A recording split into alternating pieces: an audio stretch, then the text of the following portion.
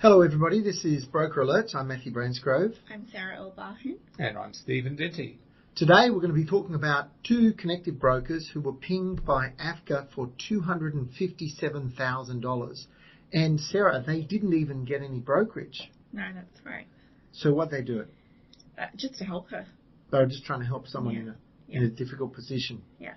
Okay, all right. So Steven, you're a broker. Tell us what happened and what you would have done. So basically, the lady had property here in New South Wales. She wanted to buy a property in Queensland.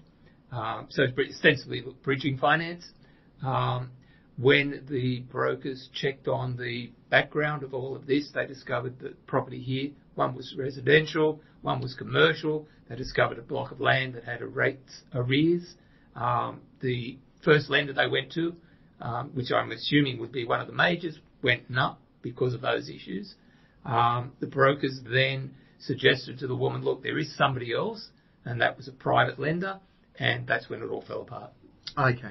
All right. What would you have done in this situation? Bear in mind, she's a pensioner. Yeah. So she's got no income. Yeah. She's on default with her rates. Right. So she obviously can't afford to have these properties in the first place. Yep.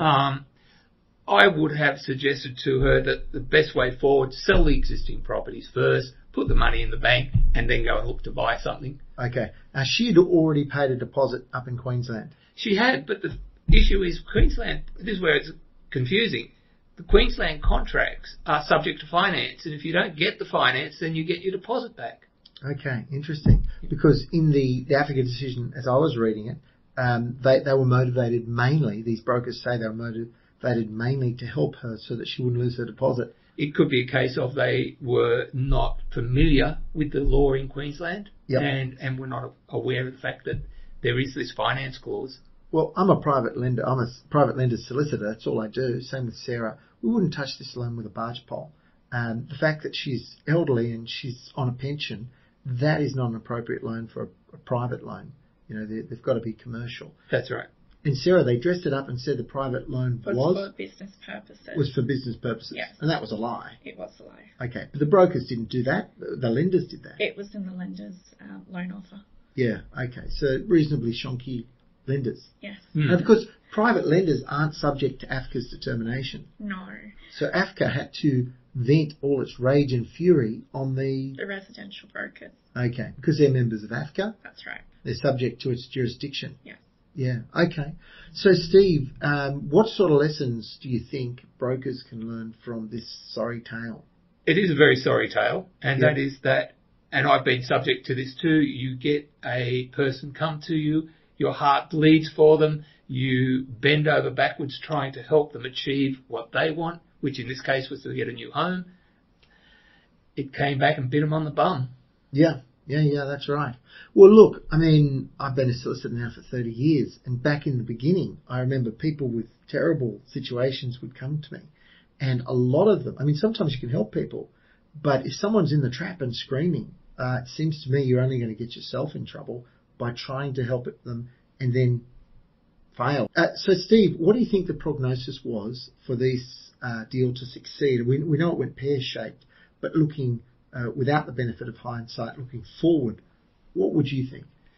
The fact that there were multiple properties that the woman had to sell, the fact that one of them was commercial, the fact that she was in arrears meant that there was no way we could go to a mainstream lender, and second-tier lenders or private lenders was the only potential solution. But even that was fraught with danger. Yeah, I would have thought so, because a reputable private lender wouldn't be lending to someone with a pension and lending in circumstances where they had to sell properties that might not get sold on time. You know, Sarah, I also didn't like the fact the loan was only for 6 months. I mean, What do you think about that? It's too short to sell 3 properties in 6 months. So if you're going to do it for a legit person with an income, you'd probably make it a 1-year loan. That's right. Okay.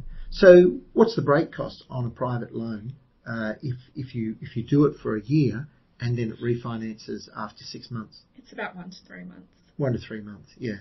And often that can be negotiated so that if the loan goes for a minimum of 6 months, there is no break cost. That's right. Yeah. So I mean, writing a 6-month loan for a pensioner, I think you're right, Stephen. This was a train wreck waiting to happen. Like, if you only have one property to sell, you could say, okay, that's sort of reasonable. Yep. But when there's three, and as I say, residential, commercial, land, All right. too hard. So we agree with AFCA that they shouldn't have done this loan. They should not have done the loan. All right. Thank you very much. And beware of the credit assistance you give. Thanks so much for watching Broker Alerts. We work hard to alert residential mortgage brokers in Australia to laws, fraud, actions and operators within the industry who can harm or destroy your career. We want to know what you think and what you want us to cover. So please leave your comments below and subscribe to our channel. Thanks again, and we'll see you next time.